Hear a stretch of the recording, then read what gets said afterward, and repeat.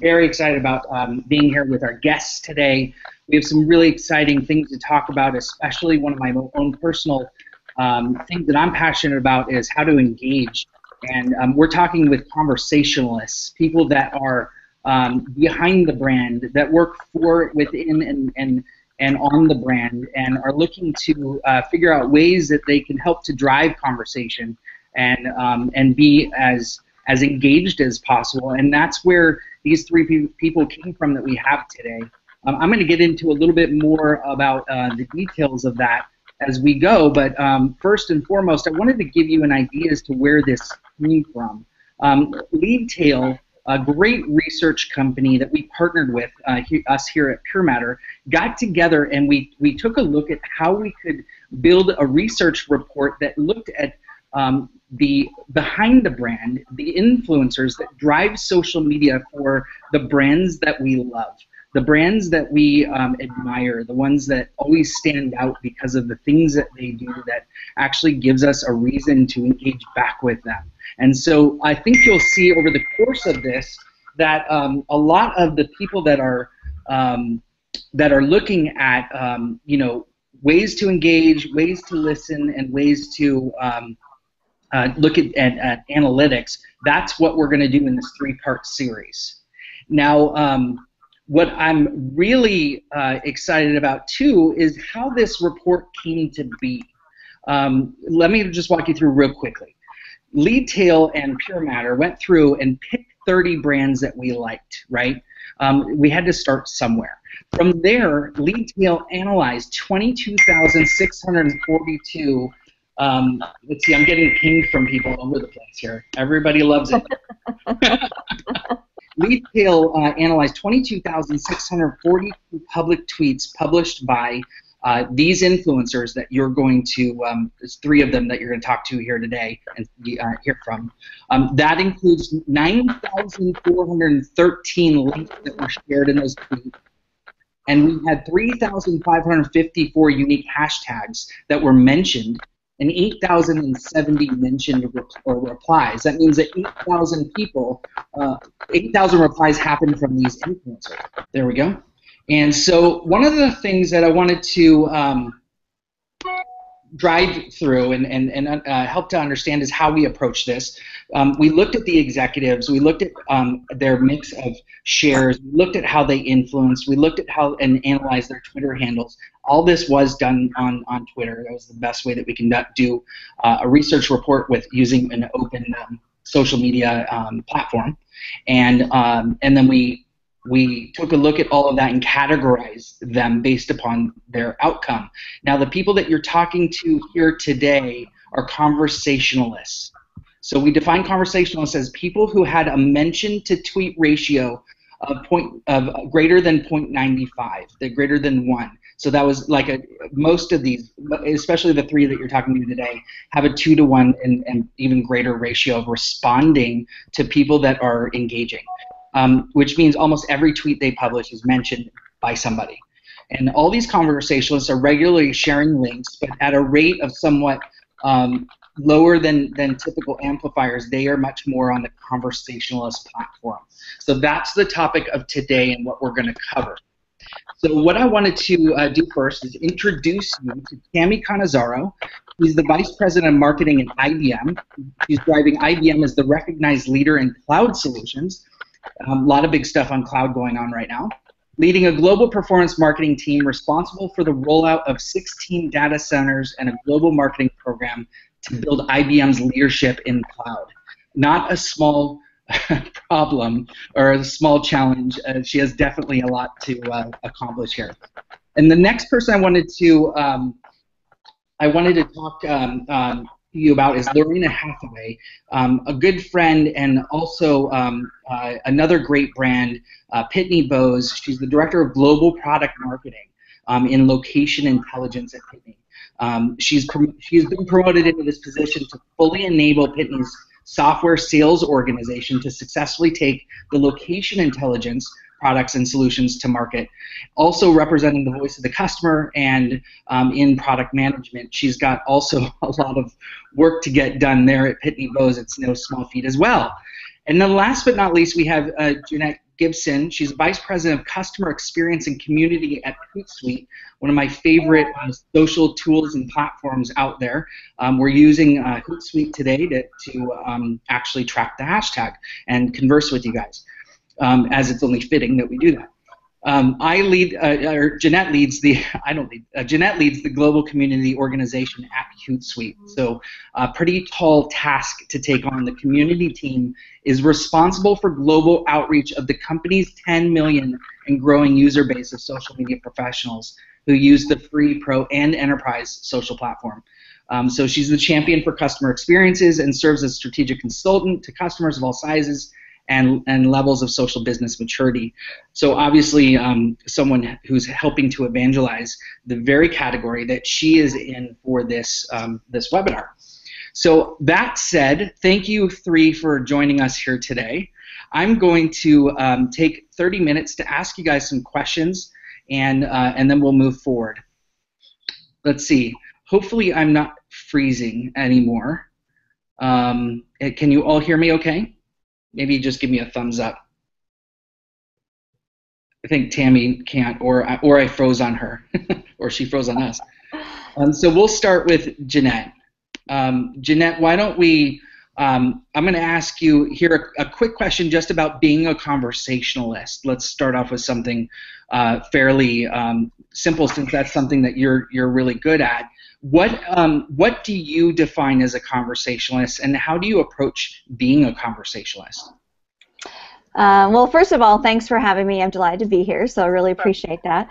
I'm honored to be part of the report. I think of conversational as someone that is really focused on listening and engaging and having those two-way conversations. So, you know, being in the social space, I think it's really exciting to be able to meet so many people over Twitter and feel like we know them when we're really only just tweeting with them. So for me, it's having those two-way conversations, and I think about how I can share something and add something to the conversation. I think that's one of the things that I've tried to focus on, is what unique perspective or opinion do I have if I see a report, do I have an opinion about that? Is there a certain part of the report that sticks out to me that I want to share? So I try and think about what, you know, opinion I want to put out there, and always trying to be interested in what is happening instead of focusing on being interesting.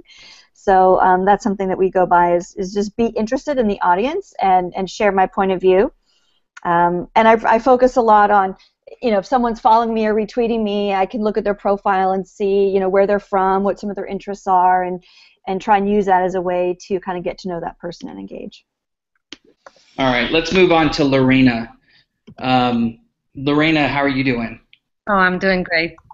Thank you so much for being here today. And I wanted to ask you a question as well about what it means to you to be a conversationalist. Yeah, absolutely.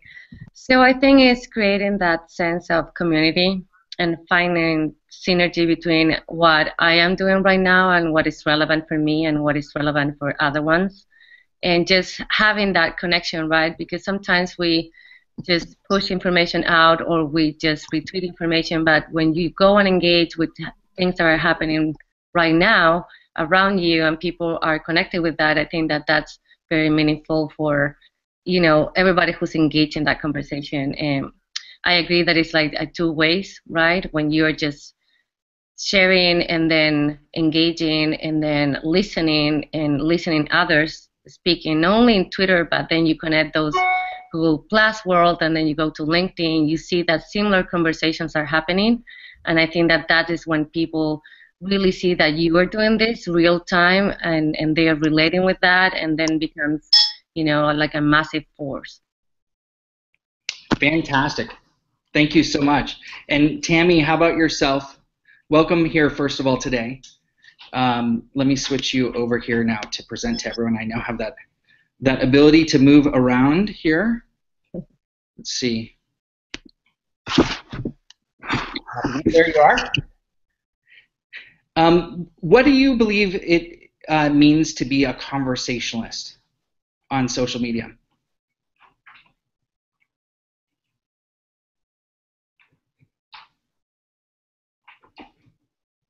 Tammy, you're on mute. We can't hear you.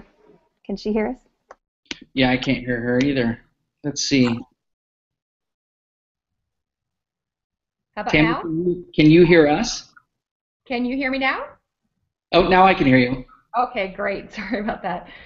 So, in the early days of social media, I think we treated social much like advertising, where we were pushing out messages, and using it as like a micro, advertising platform. But today, I think, we've started to realize that the real power of social is in, as individuals, as employees, and also leveraging our customers and myself personally, really working to engage in your community, and whether that community is, a community of employees or customers, to really make sure it's a two-way dialogue, and that you're using it to get feedback or understand your customer better, or thank a customer, or engage someone in a dialogue around your brand. Fantastic. Fantastic. So now let me go back around again and ask you guys some specifics. What are some ways that you find you get some real quality engagement? It goes above and beyond just a thank you. Lorena, why don't we go with you first? Okay, so I did some couple things that I found like interesting, and this is like kind of like a game, right? You try things you're not expecting really sometimes to work, but then sometimes people pick up and you see the passion behind that. I remember one time one of the products that we had that is a GIS technology called MapInfo Pro. We did couple conference, and I remember just having a coffee, and I took a shot of the coffee mug, and I was like, hey, I got this in the conference, and then everybody starts sending me different things that they got in different conference. So we start like this kind of like gaming about sharing what you got in conference a couple of years ago. So sometimes something that is being easy and like kind of like in a fun way becomes kind of like a trend. We did that also with a map contest that we did some from fun and for good, and our customers were mapping that. And still today I have some people sending me maps and say, hey, look at what I created with this data and the technology coming from Pitney Bowes. So it's like fun to see that sometimes it's not just retweeting or thank you someone for sharing your information, but also engaging in kind of like in a fun way. I think that's something that I can relate and I can see kind of like a wave that goes from one side to another one, and it keep coming and going, right? I love it. I love it. And Jeanette, what do you think about that? I think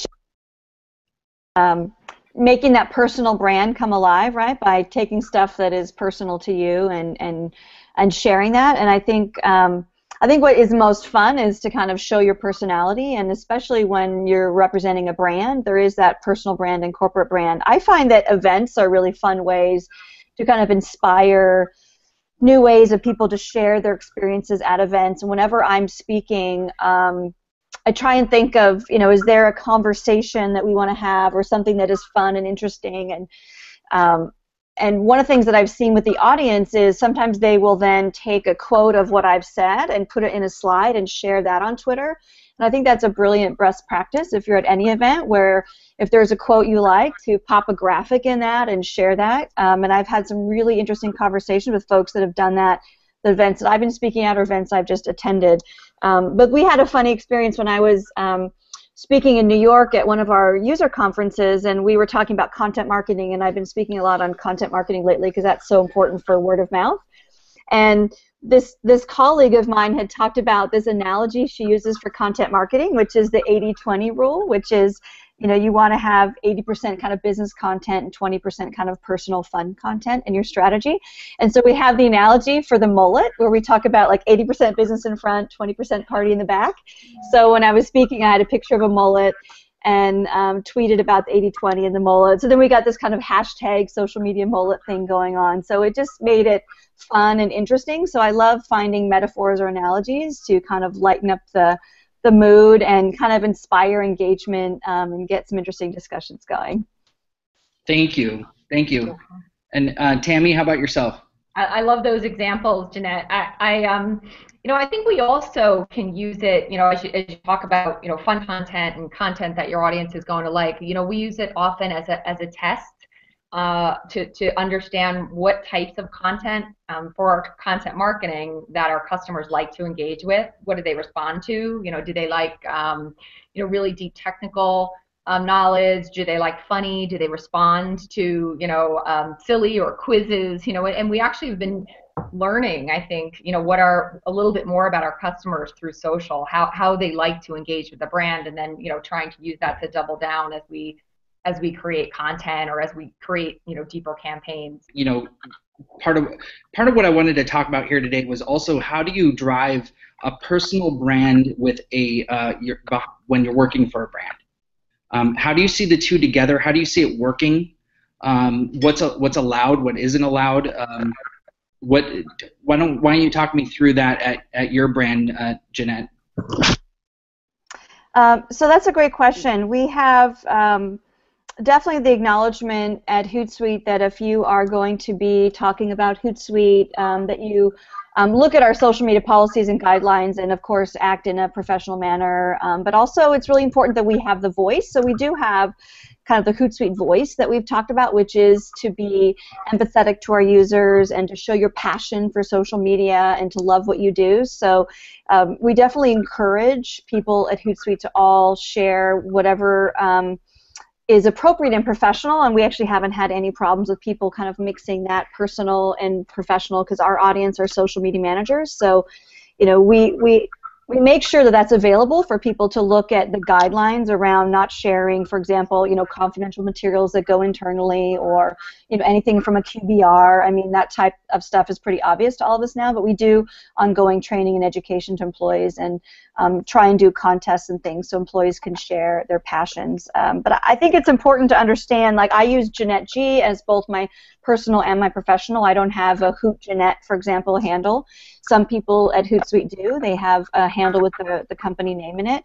But I also participate on our Hoot community, on Hootsuite handle, on Hoot Business. So we definitely have it set up where there's workflow where I can participate in the corporate handles with the team, and then I do a lot of engagement personally, and I actually really love that I can engage personally with the influencers and the people that are in my network. I think that's one of the benefits. So, if it's corporate information and news, we do Hoot Community. But for us, we really try and help educate people and inspire them to show their personality and have fun. So you don't. Is there anything at your brand that you can't do? Is there ways that you have to live within that as yourself? As if you're out there tweeting on your own, are you a representative of your brand or of yourself or both? Both. I think the world we live in is you're both. If I say that I work for Hootsuite, then everything I do, I need to recognize that I'm going to be professional in how I interact and embrace, competitive conversations. We're always going to be respectful. So, I use Facebook as my personal platform to share information about my family and my kids. I don't usually post, pictures of my kids necessarily on Twitter. I do that on Instagram. So I think it really depends on the network. So I think I really like to engage professionally with colleagues, but we do recognize that if you are engaging in the public, then to be professional, respectful, and kind of respect, the code of business conduct. I think that's pretty standard for companies. Great. Thank you. Lorena, how about yourself? How do you see your personal and your business brand? And I'll give it just a quick second to let the audio catch up here. But how do you see your personal and your business brand working together? What are the pitfalls and the challenges, or what are the strengths that you find when you're trying to maintain those two? Yeah. So my Twitter is my personal brand, and I talk about what I'm passionate about. I'm passionate about marketing. I'm talking about technology. I'm passionate about that. I work in Pitney Bowes. I represent a line of business that is all about location intelligence. That is pretty much 70% of the content that I'm sharing. We have followers that follow GIS or our technology, and they're invested and they're passionate about sharing those thoughts. So this has been a great platform for us to learn about them. I think that the company's been appreciate what they're saying to us, so we create content for them based on that interaction. And we have a really great social media team to help us to train internally, to create advocates, not only for people who work in Pitney Bowes, but also our partner community. I think that we as a company, we're embracing more and more social media. We know the power of social media. And I think that it's important to be true to yourself. I don't believe that you need to create a persona. I think that you need to be yourself. Share about where you work, what you do, what is around you, and also what you're passionate about. I love to run, I love to travel, and people know that I'm doing that, and people relate to that because, you know, we create emotions, or they have been in my country, Chile, and they want to talk about it, and I love it. So I think that we got a lot of help for our corporate social media team to help us to navigate and train people so they know how to do social media, and, you know, what is kind of like the line that we don't want to cross, right? But I think that overall, everybody's very respectful about what can we do and we cannot do. It's almost like having a conversation face-to-face, right? You know what you cannot say. I love it, and I know we do that all the time. So I can honestly say that that is exactly what you do. What are some of the challenges that you see that businesses have in helping to arm their employees with being conversationalists? How can they help do what you guys do to help them understand what to say and how to say it, or how free they can be? You know, we've seen all kinds of examples over especially the last 2 years, where there has been a pretty big breakdown in communication, whether it's on the brand side or on the employee side. How can we get this to be a better place so that employees can feel free to speak and know how and when to do it? Jeanette, do you want to take that one? Yeah, sure. I was going to say IBM has a lot to say too, because they do so many amazing things with all their employee engagement. One of the things we found is employee advocacy is definitely a huge area that we're seeing a lot of people talk about, and a lot of our clients actually looking at. And one of the things that we've seen, and I think Tammy mentioned this at the beginning, that we were all kind of broadcasting, and I think that's been the first phase of employee engagement, is have employees amplify, corporate news and activities. And I think what we're starting to see now is a lot of ways to create specific engagements with employees to share, and offering them those guardrails so they have a contest or a specific campaign. I partner a lot with our talent team for like hashtag Hootsuite Life, and really talking about how great it is to work there. And so we'll share pictures of, when people are attending a meeting or a conference, or going to the local taco truck outside, or grabbing a beer after work. So we really try and encourage people to share what it's like to work at the company, to give a behind-the-scenes view. So that's one really fun way to get employees involved, is whatever company, to have the hashtag your company life kind of hashtag. But then another thing is to think proactively about campaigns to engage your employees. And we did something with Social Media Week in September, where we wanted to get employees involved in Social Media Week, and so we created a specific contest for them to, share your first tweet, for example, and we asked employees to do that, as well as, of course, all of our larger community. And it was really fun to see people's first tweets, and we did little contests where people, were the winner, and we would showcase their tweets, and and then it got into sharing, some things you're passionate about, and some employees shared their favorite charities and how they were able to raise money. So I think if you give them some campaigns and ideas so that they can understand how to engage. Otherwise, everyone is just amplifying the same news. So I think that's a real good best practice. And we're now finding that every campaign we do, we sit down with HR and say, what is a unique engagement we can do for employees so they can feel a part of it and that is special, and then we can create some special rewards for employees internally. I like that. I rarely hear of companies, or especially social, where they're actually going to HR and asking to partner with them to share. Usually I hear the two trying to work against each other or working in silos. I think that's a great idea. Yeah. So Tammy, I think we got you all situated. Let's see if this works here. And I want to go back into personal and business brand. How do you keep the two separate? How do you keep them coincide? Where do you see them fitting together, especially with your own brand? And you've done a really good job of building up, your brand, but how did you do that, and how do you see IBM working within that? We try to, make sure that employees understand the IBM brand and our overall kind of mission as a brand, and we do have social media policy guidelines, and they were actually created by a community. There was an open wiki, and people just kind of put their ideas and wrote down what they thought should be IBM's social computing guidelines, and which I think is a really nice way to do it, because it sort of involved the early adopters and made it sort of the people, so to speak. And then we codified those and worked with HR and I'm sure legal and published those. But they're they are very liberal in terms of what you're allowed to do. I mean, you just don't want to do anything in violation that would be against the IBM brand. I mean, it's really some pretty basic human stuff that you probably wouldn't want to do as a human being anyway.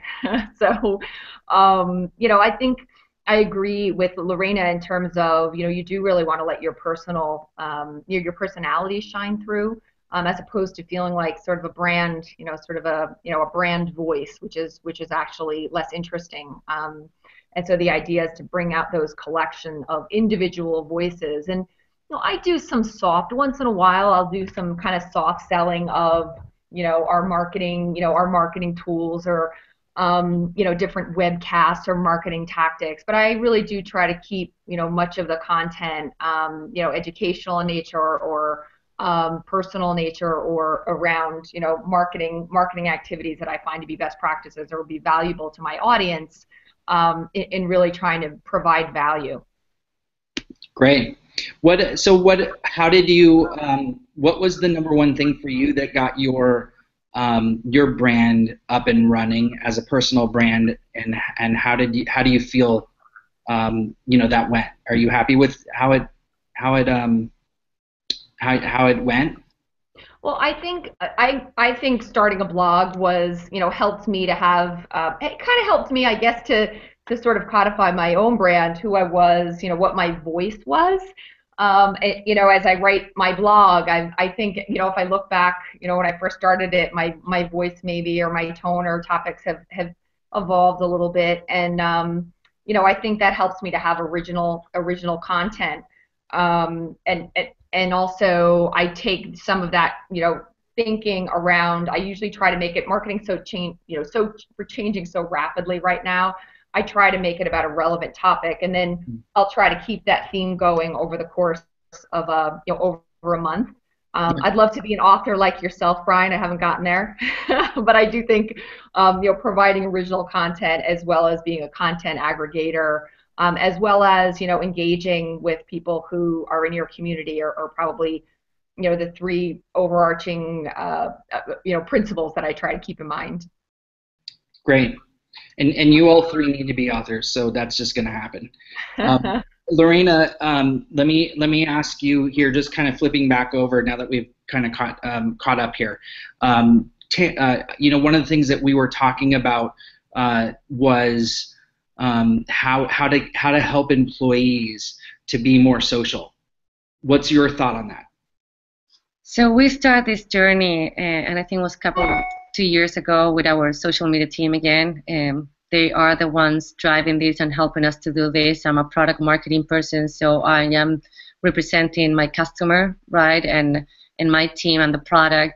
I think that training, right, giving the tools to our employees and also to our partners to help us to just put out our technology and our solution has been great. Just giving the tools, giving the training, and it's like swimming. You can talk about swimming for hours, watch video. Guess what? You need to get in the pool and do some laps. You need to really get and do it. So I think that having that and getting people to do it, and then having a catch up where they can tell us what are they doing, what is working, not working, and then we share our learnings, has been really helpful. Also, we start a project where we get our sales team now to be more social. And I think that that's one of my favorite examples, because as a salesperson, right, you say, well, marketing people, they should be in social and they're good about doing it. But guess what? Everybody's really good about sharing thoughts and being a thought leader, right? You can work in finance, you can work in sales, you can work in any part of the company, even, anything. Now our sales team got very engaged with social media, and I love to see that, they try to reach out to someone via LinkedIn or some other venues or channels, could be a phone call or like an email, and they get no response. But they engage via social, and guess what? That person is active. They get right away to that person responds back to them, and then they connect in the other, social media channels or LinkedIn or so what.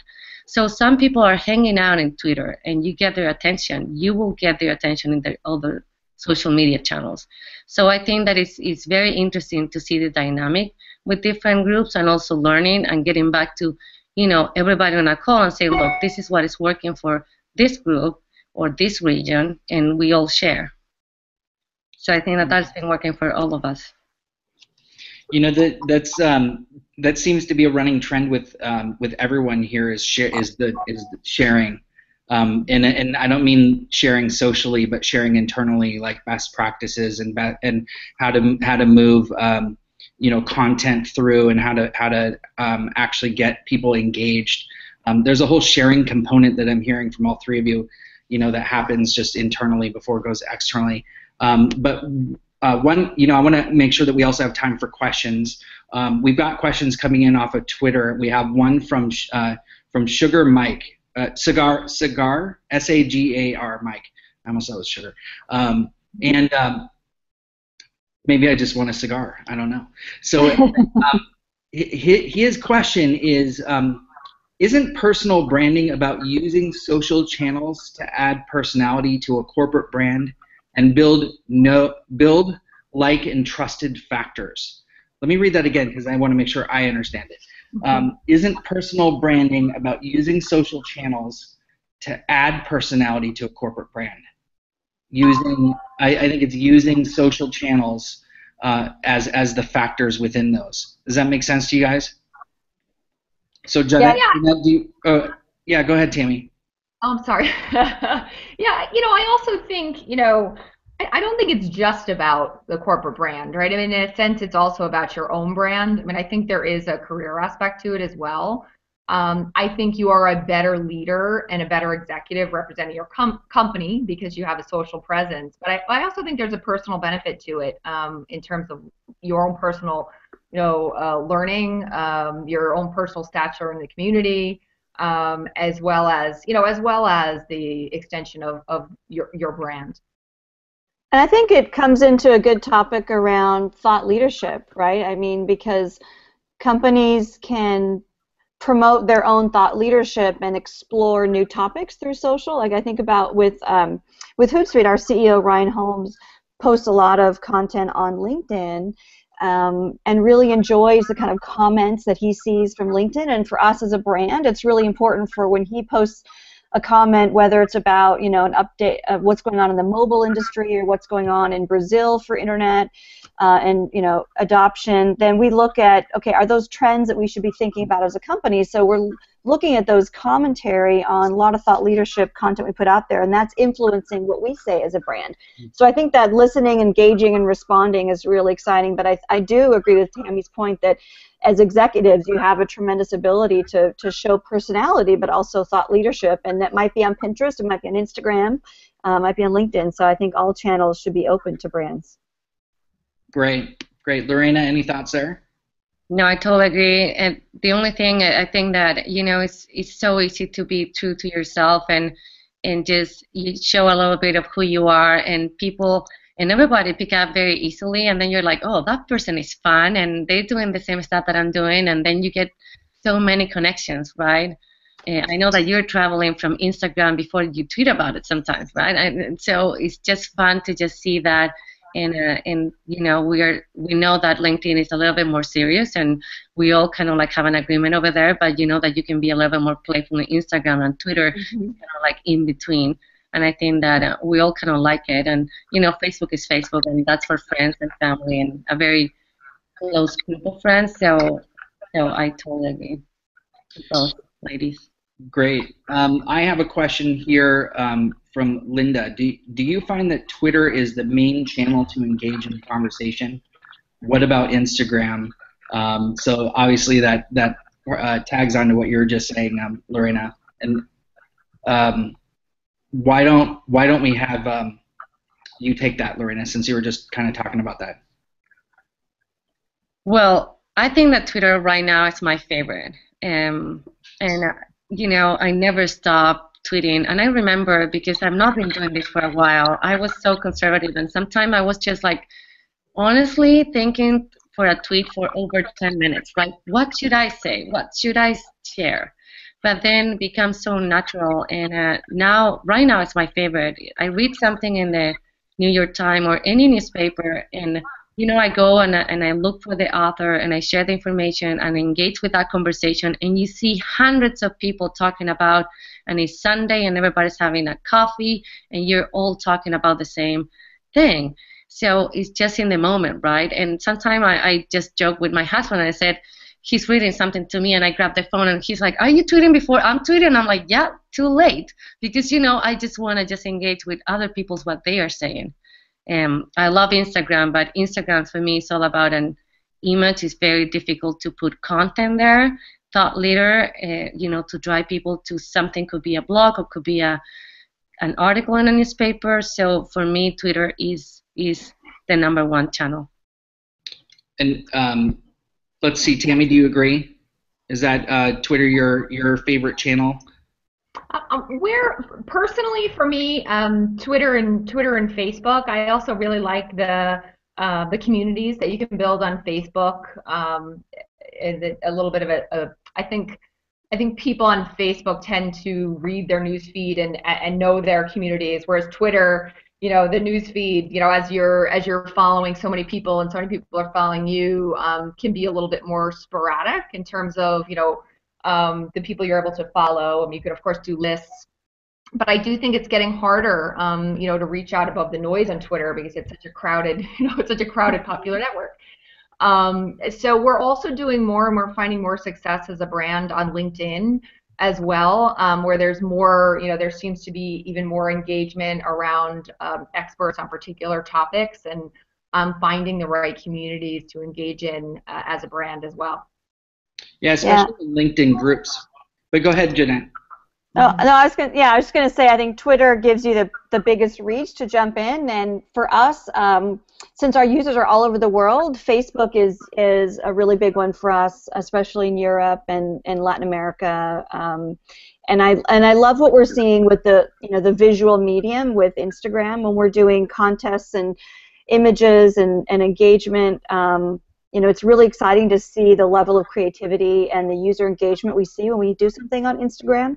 So I think, you know, we're definitely seeing the challenge, or brands are going to have to think a lot about visual first, and a lot of our users are looking on the mobile device, and, you know, scrolling through Instagram on mobile is really powerful.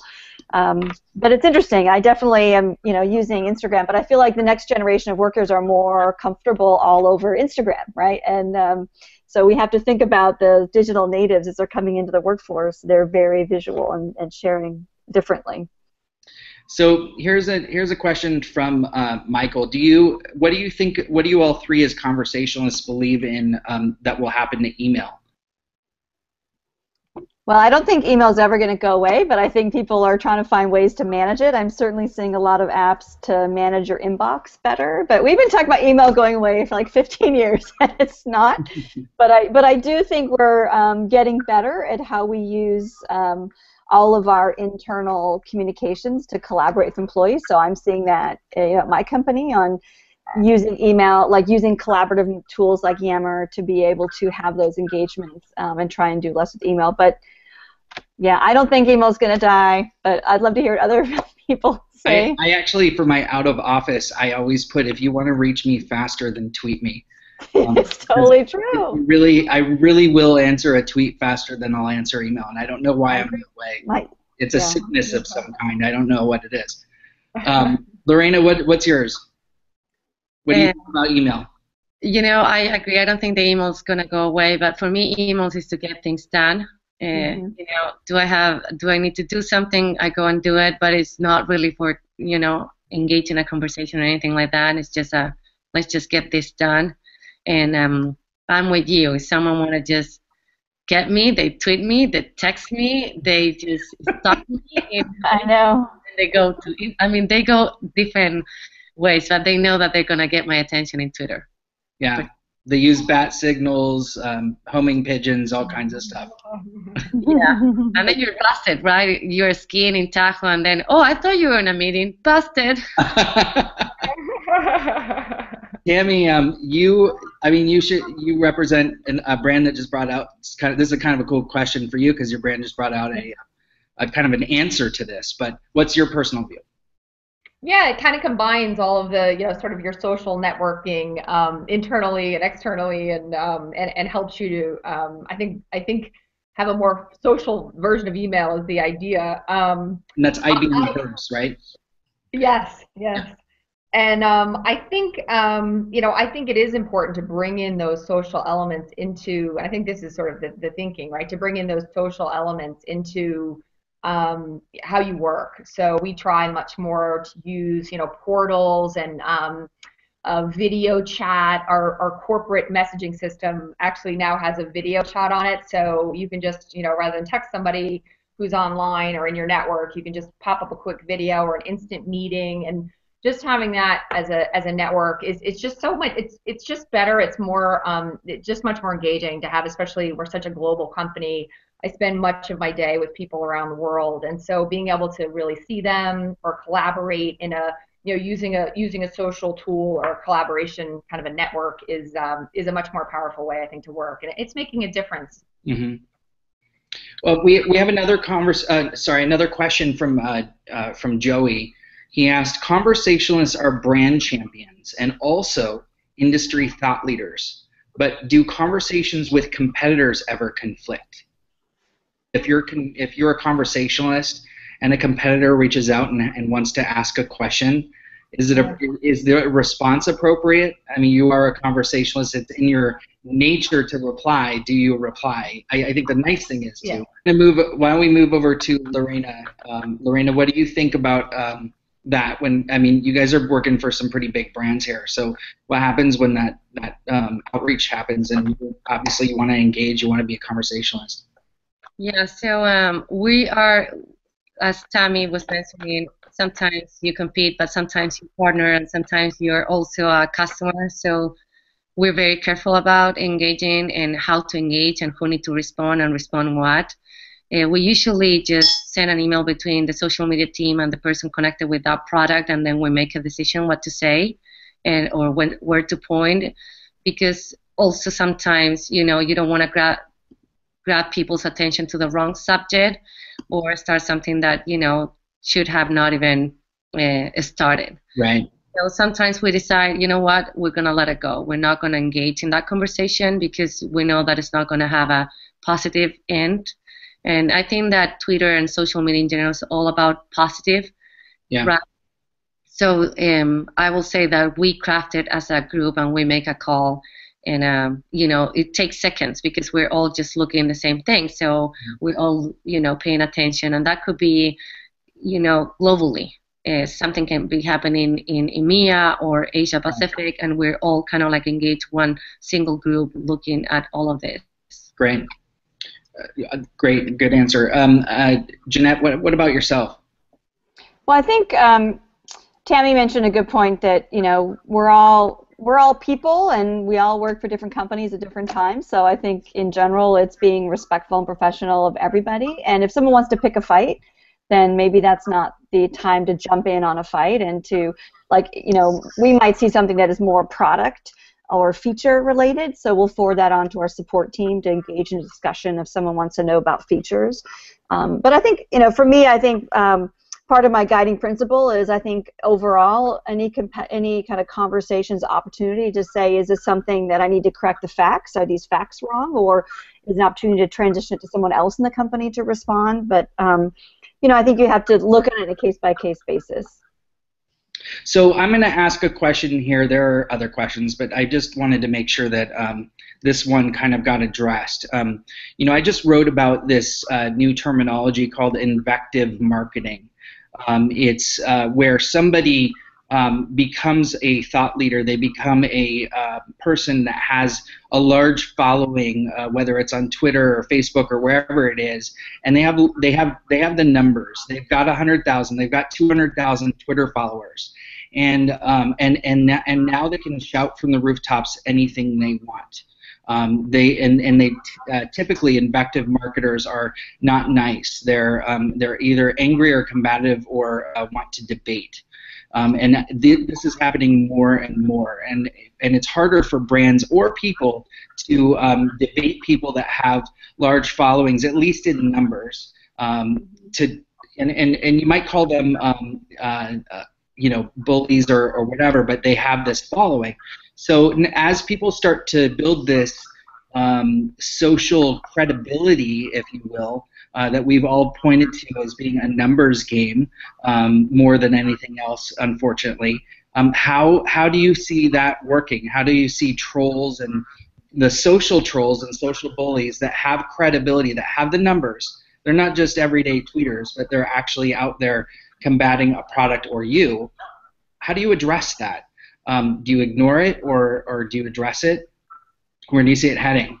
I'll jump in on one thing and say one of the things that we look at is for the community. That's where your fans come into play and where your community can support you. So instead of the brand jumping in, I would, we often take a step back and see who's going to jump in that's in our industry or can help respond, because I think people can see through that, even if they have a large following. If they're bullies, and they're not going to be swayed either way. So I think we have, sometimes we'll reach out to our ambassadors if they want to comment, but we'll take a step back and watch and see if it's appropriate for us to engage. But I think those people, you start seeing things being self-policed, where people realize, hey guys, tone it down, that's not appropriate, that's not the right forum for this conversation. Great, thank you. Lorena, how about yourself? Yeah, no, I totally agree. Sometimes we have seen a couple things happen, and again, with the social media team and all group, we decide, let's just hold it. Someone else is going to jump in and give an answer, and it's going to have more credibility because it's coming from the user community or from our partner community, or someone who is just can respond in a different way. Yeah. So we let a couple hours pass or minutes. We know that we're so used to now with Twitter that people need to answer like in seconds, right? But we let it just sit there and see how this is going to be developing, right? Because you don't need to jump and the brand needs to own and respond everything. You can let your partners, you can let your customer, your community to just be your champions out there. Great. Tammy, how about yourself? I think Tammy has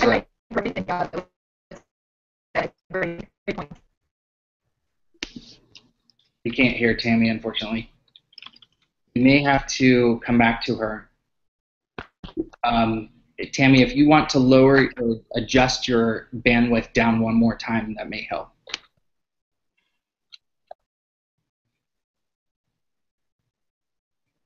I'm gonna ask. I'll swing back around to Tammy, and we'll.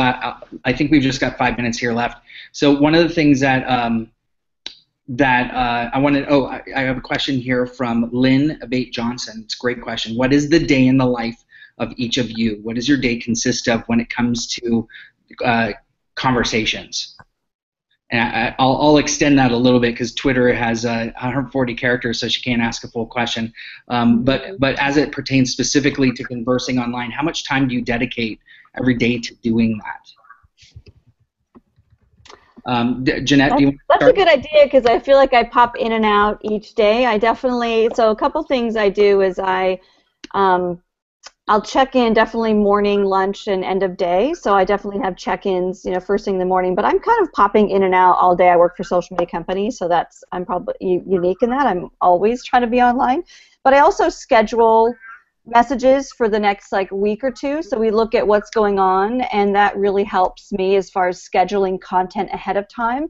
And also recognizing time zones, and so I use our auto schedule function, and I schedule content. So, and obviously if there's an event or something like this going on, it's really a great opportunity to kind of capture that. So I will capture a stream like for this hashtag, and then I'll follow that throughout the week and see if there's any other conversations that are coming up that I need to engage in. Great. So for me, organizing my dashboard is great to be able to keep track of those conversations and what do I need to engage on. Man, being a person who works at Hootsuite, there's no pressure, right? I know, exactly. Have to be on every channel all the time. But that's why workflow and routing work so well. And scheduling tweets. Lorena, how about yourself? How much time do you spend each day on being a conversationalist? You know, I got the feeling that now I'm spending less time than before, because I try to go in conversations and out, and I know what I'm looking for, what the people that I care, or the topics that I care, where conversations are happening. I will say that I spend some time in the morning. Sometimes I love to spend a lot of time while I'm working out, and I'm sitting down, you know, on my treadmill, and then I'm doing it because it just seems like, you know, a good way to spend my time while I'm working out, and I love to do that. I do jump from channel to channel, so I do a lot of research in our LinkedIn groups because we have a lot of community and conversations happening.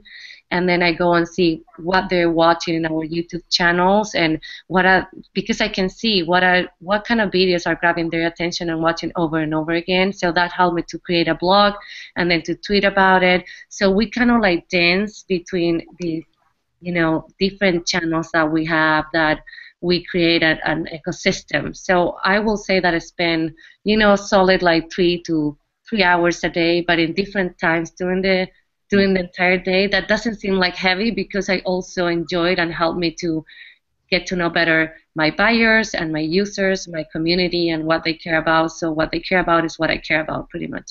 Mm-hmm. Yeah, that's great. I need to start working out so I can do that too. I think it's impressive you're reading Twitter while you're on the treadmill. I know. Talk about trying to hold maybe you're just watching Instagram. Tammy, we did Tammy's test run actually while she was at the gym, so I know she works out. So Tammy, I think you're coming across now. So tell me, what is the day in the life of being a conversationalist like? What does that look like for you? Sometimes people ask me, why do you schedule tweets sometimes at 3 o'clock in the morning? You know, like, what's your strategy? And my strategy is that I can't sleep. So I don't actually ever schedule tweets, you know, and I use Hootsuite more for, like, if I'm at an event or if I'm, you know, we're running a campaign. But personally, I actually use the plain old Twitter app, and I'm sort of, frankly, I'm a little haphazard about it, and I find I do absolutely work to make sure I spend at least probably a half hour a day on social sites. I love to look at Facebook and Twitter in particular, and Instagram as well for best practices in brands. I look at all different brands and watch how they're driving campaigns, and frankly, you know, shamelessly steal ideas when I find them. I find the industry is moving so quickly. It's a great way to kind of see the trends and see new ideas. And then I don't know. I guess for the brand, we run what I call a content desk, which is, you know, really understanding, you know, on a regular basis, you know, what trends would tie into your brand. So what's hot in tech sector, you know, this month, and do we have a relevant play or a story? And we work with a team of journalists and, you know, to build both social content and more traditional content, and make sure that we drive engagement through by understanding, you know, what's hot, you know, that week or that month. Oh, that's great. So it sounds like you're on social a lot, depending upon where the focus is. So it's not necessarily just on yourself, but it could be across the board based upon IBM or yourself, or if it's 3 in the morning. Yep. And I often tweet with you at 3 in the morning, so I understand. So, I can't, you know, we're out of time here, and I wanted to thank you three for being here and for sharing your ideas and your thoughts, and just taking the hour to be with everyone. I know they enjoyed it. The tweet stream is going off right now, and I'm sure if there's any questions that they point at you guys are the conversationalists, so they will hear back from you. Sure. Thank you guys so much. As I mentioned before to everyone, there are 2 more coming. The next 2 are focused on the other 2 categories, which is brand champions and amplifiers. So that will be the next 2 categories. The next one will be in the 2nd to 3rd week of January, and then again early February. So thank you all for attending, and again, thank you guys for being here. And one final thank you to Lead Tail, who did all the research and helped to sponsor this and really put a lot of time and effort into helping this to come through. So thank you, everyone. I appreciate it. We'll see you again soon. Thank you. Thanks for having us. Thank you. Bye. Bye-bye.